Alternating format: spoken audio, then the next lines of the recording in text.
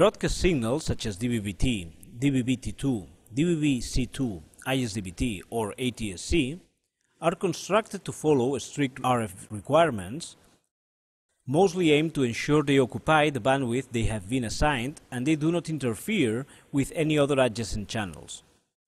Due mainly to nonlinearities in the power amplifiers, the output RF signal contains unwanted components in the band limit and out of the band, the shape of which has given rise to the term shoulder. Shoulder attenuation should be measured at the output of the power amplifier right before sending the signal to the antenna through the net of passive devices. Because of the power level typically available at that point, it is mandatory to use external power attenuators so that the level can be adapted to the maximum accepted by the analyzer. Once we have tuned one specific RF channel, we will press F3, Tools, and select Shoulder Attenuation.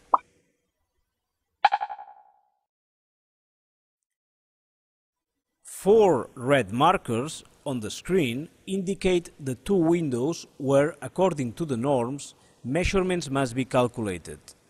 Two main points are taken as a reference within those windows, which are referred to as upper shoulder attenuation, up, and lower shoulder attenuation, low, both shown automatically on the analyzer.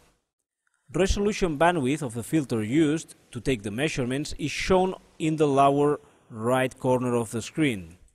It can be time-consuming to take this measurement with a standard spectrum analyzer. However, the shoulder attenuation feature in the HD Ranger meters is designed to calculate this measurement automatically following the guidelines from the ETR 290 norm.